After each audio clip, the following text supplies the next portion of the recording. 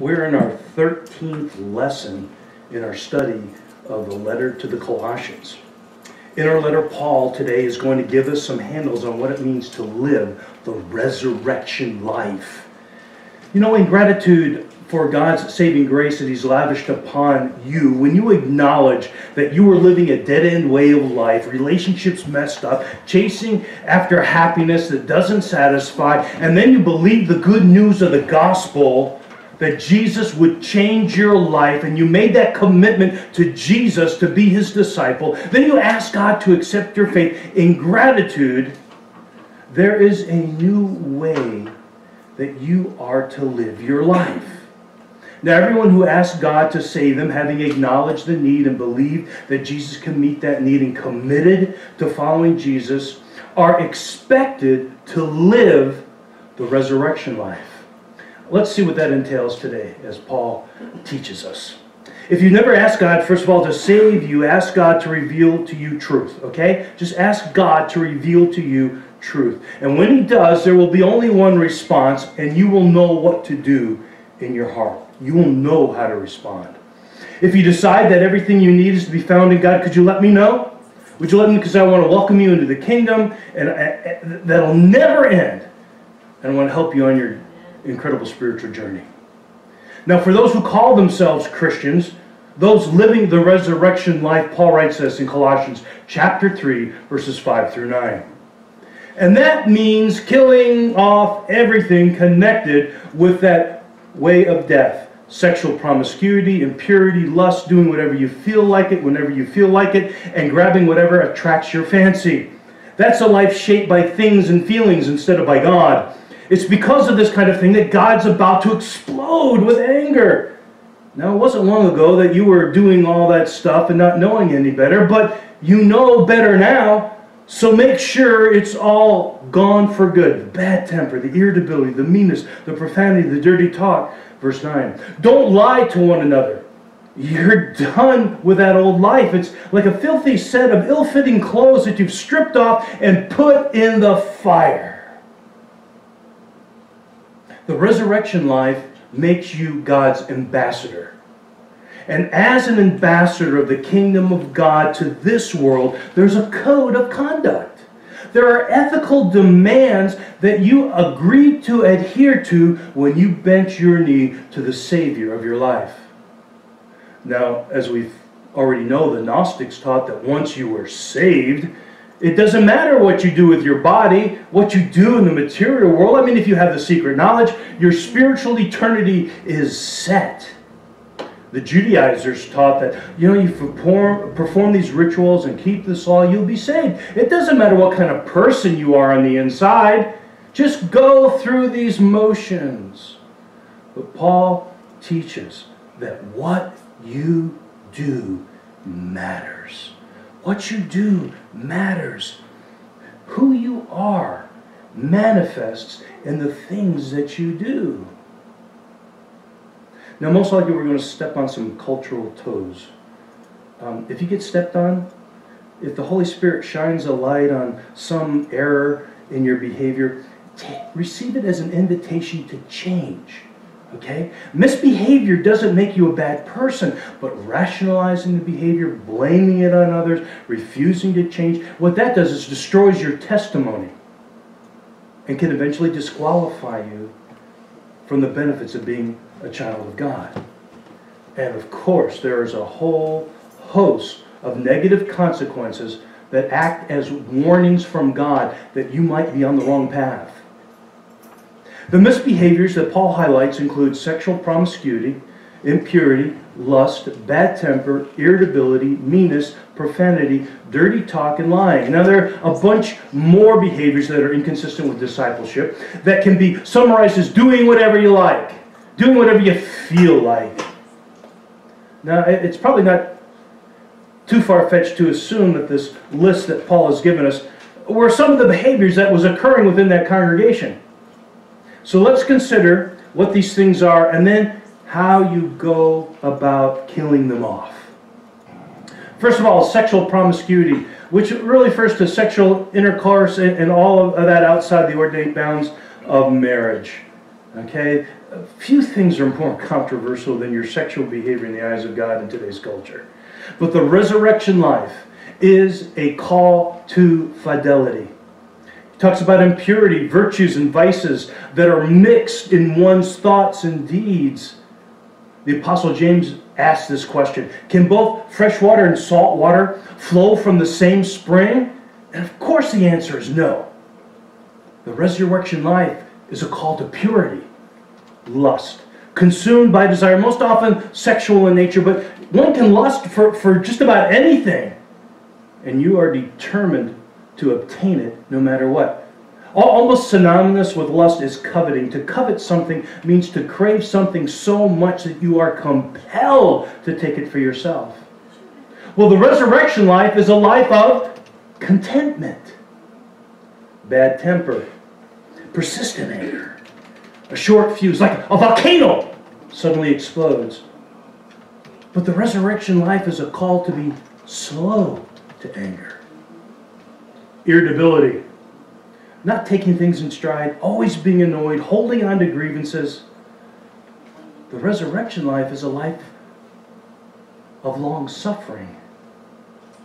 Meanness, that's being spiteful, cruel, unkind in attitude and action. Well, the resurrection life is a call to being kind. Profanity, it means making, in the original language, it means making the sacred secular. Calling what is good evil, being disrespectful, that's what the word means. Profanity is the attempt to use God to get what you want. And the resurrection life is a call to be a giver of blessings. Dirty talk, I mean, that's pretty obvious. Speaking obscenities, vulgar words. One of the sad situations of our day is that people are so habituated to using foul language that they don't even realize they are. I was sitting there having lunch, and you couldn't help but hear a group of people talking, and my goodness, every third word was some type of expletive. And just the way we talk. The resurrection life is a call to speaking the truth in love. And right along with that, Paul identifies lying. That's hiding the truth. It's a lack of integrity. It's a lack of honesty.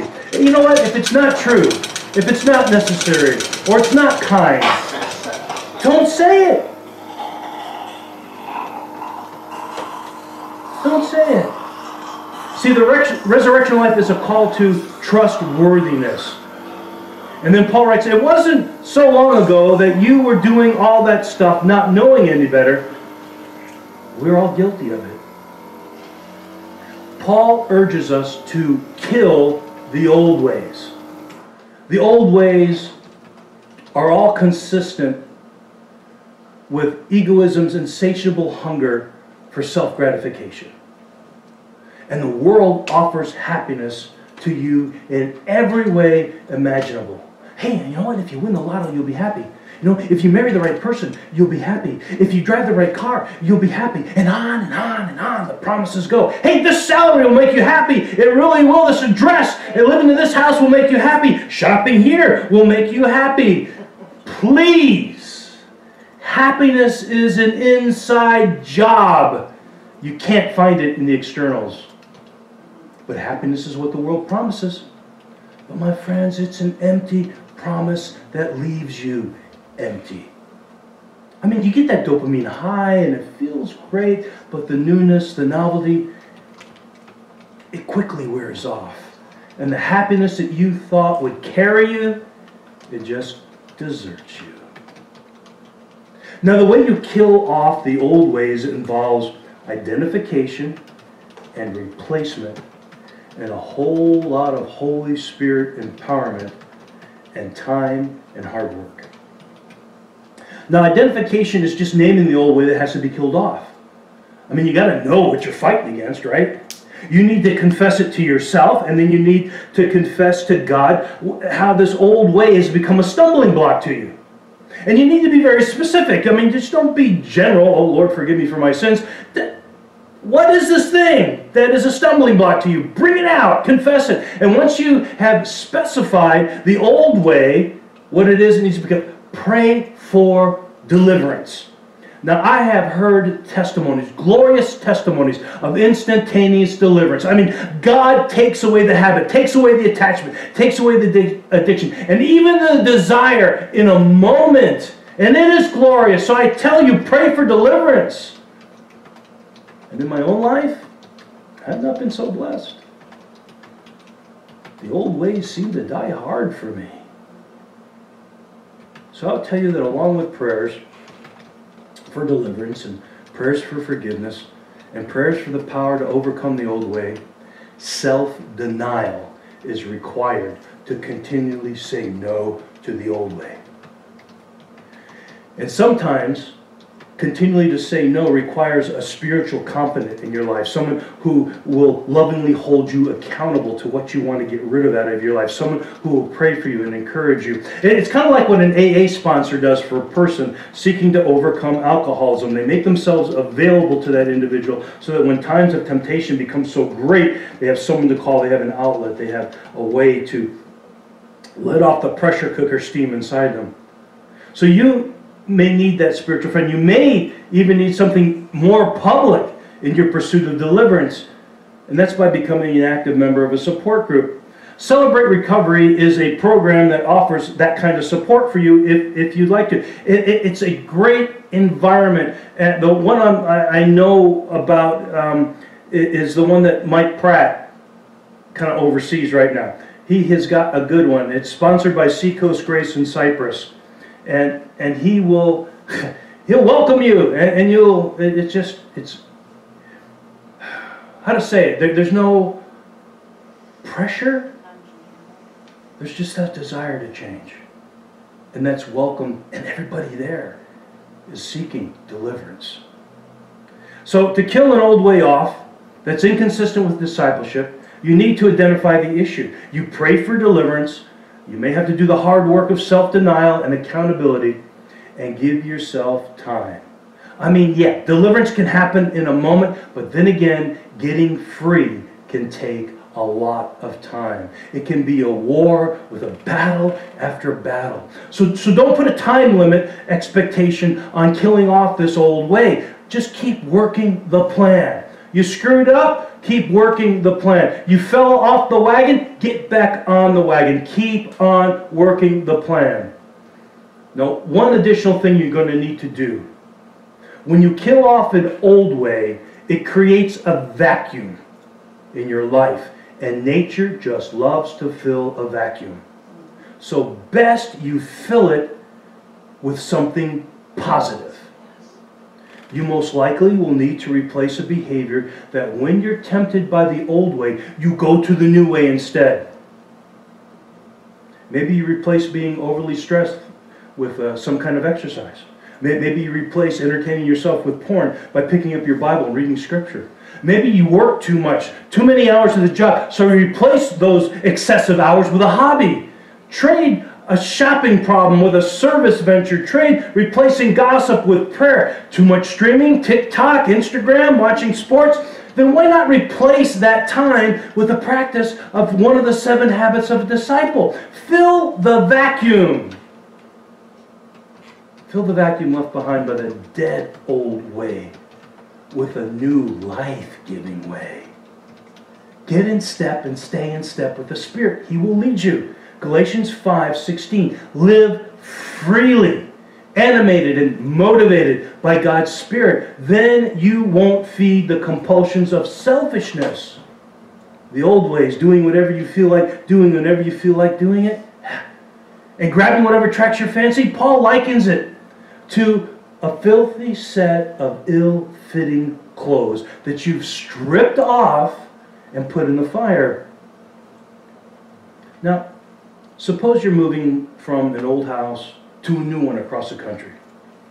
Movers are charging $8 a pound to cart your stuff. And as you're packing up, you find a closet in your basement. And you open it, maybe an eclipse of moths escape from the confines of that closet when you open the creaking door.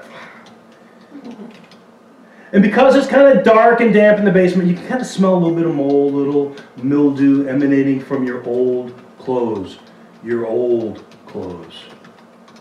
Are they rotting on the hanger? Wow, you look in there and you recognize Gucci and Prada and Armani. You got apparel from Bloomingdale's and Saks. Hey, you know what? You really loved that stuff back in the day. You were the height of fashion. And now these are kind of out of style. They're kind of rotting on the hangers. What are you going to do with them? Oh, let's pack it and move it with us across country. Okay? Hey, do you have a spiritual basement closet? A dark place where filthy spiritual rags of double-mindedness and half-heartedness or secret rebellion are hanging?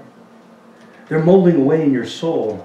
Is there some kind of moral corruption, like the things that Paul has written about: sexual promiscuity, impurity, lust, bad temper, irritability, meanness, profanity, dirty talk, lying? Is that in there? Is part of your soul mildewing with guilt or shame or regret or unforgiveness or self-rejection? What are you going to do with them? You're going to pack them up and carry them into your new way of life? My friends, because of the atonement Jesus made for you, every sin can be forgiven. And what you do is you drag it out of the darkness into the light through confession. You kill it through repentance and sometimes through restitution. Often you need to confess to a spiritual mentor to hold you accountable for a change, but also to hear from another human being that you are forgiven. And you take it and you throw it in the fire, into the waste bin. You don't even take it to Goodwill. You just burn it. And in this you'll find healing. And in the healing, find freedom.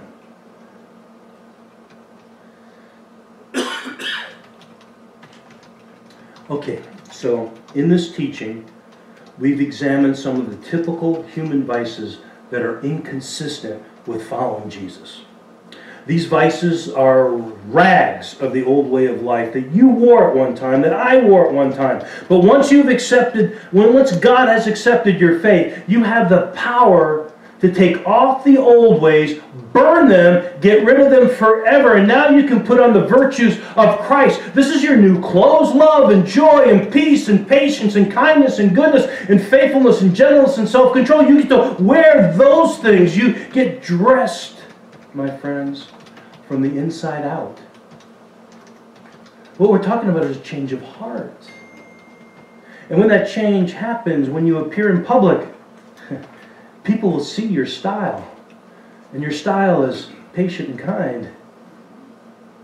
There's not a stitch of jealousy or boasting or pride or rudeness. There's respect for others, forgiving others, being congenial to others. And that always makes you fashionable. You're tailored to new clothes. They don't demand others to do what you want, but still, they'll stand up for justice and truth. Wherever you go, you are always going to be chic. No matter where you go.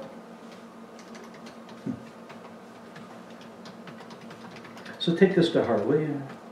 Once you've bent your knee to God, there is work to be done. In the moment when your faith became life, God declared you to be righteous. In the courts of heaven, you were identified as one of His own. In all the masses of humanity, He looks down and says, "This one is mine." Righteousness means being rightly related, like Jesus is rightly related to the one He called the Father. And you are declared righteous. You are declared holy. And that declaration makes it true of you. And with that declaration comes the power to become the person that you have been declared to be. Legally, you're made right. Morally, the work has begun. You partner with the Holy Spirit to be the person God declared you to be. 2 Corinthians 3:18 says this, And the Lord, who is the Spirit, makes us more and more like Him as we are changed into His glorious image. Now we have a name for this partnership of empowerment, of this empowerment to change. It's called sanctifying grace. So there's a grace gift that declares us to be righteous, and there's a grace gift that empowers us to grow deep, to grow up, to grow fruit, to become like Jesus. If you're not changing, if you're not growing, if you're not becoming more like Jesus, you need to ask yourself, why am I not? Why am I still here? Why am I still stagnant? Why am I still dealing with these old ways? And so that's where you need to start. Yeah, start your inquiry with the old ways of doing life that you have dragged into that new life with Christ. Find what that old way is and kill it. And replace that old rag with something that keeps you in step with the Holy Spirit. Because friends, let me tell you this. Love looks good on you. Looks good on you.